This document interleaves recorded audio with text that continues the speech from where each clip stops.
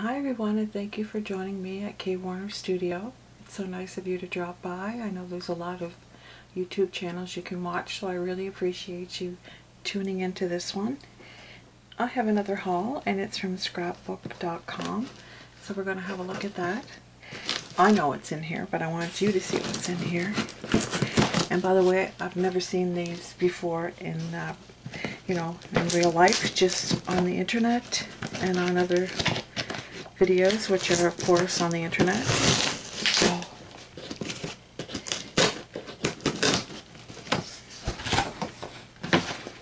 So here's a coupon code, $7 off $70, summer 7 at scrapbook.com.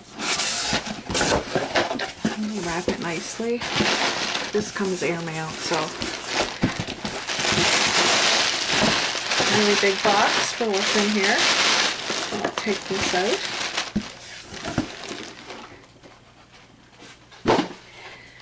If you watch my review on my Misty Mini, I had stated that I found it a little small. I mean, it's great because you're a card maker, but if you want to do some of those background stamps, it is difficult because a lot of the background stamps are a little bit more than what the base of that Mini Misty is, at least the ones that I own. So I had been researching, and I saw a few videos, and they had recommended a letterpress. So this is the We Are Memory Keepers letterpress. It's they say to use it in their Evolution, but it's actually meant for any machine where it applies pressure. I'm not going to use it for that, I don't think, unless all of a sudden I want to do some quasi letter pressing. But what I bought it for was really to use it as a Misty, but with a bigger case, a bigger surface. And it has this thing here that I think you could probably put a magnetic pad in, because We Are Memory Keepers has a magnetic pad to use a magnetic thing like the Mini Misty does. But isn't this cool? It has nice strong hinges.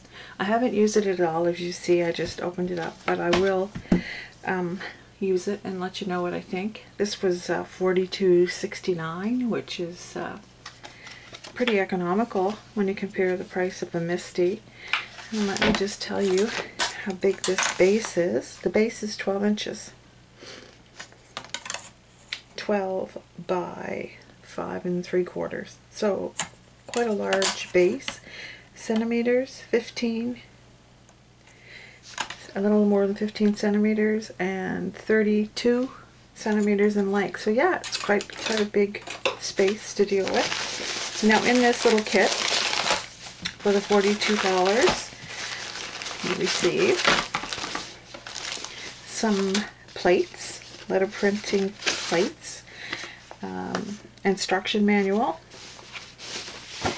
in English. Well, that's good because that's the only language I know, and French.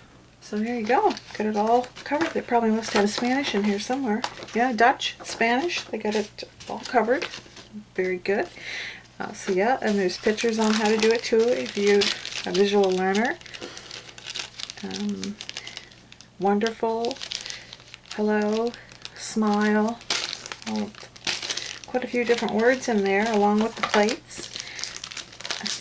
This here is the acrylic that you're supposed to put your ink on and roll it out and then roll it onto here, the base, from what I saw with the videos. But you could use this for, you don't have to use it for that purpose.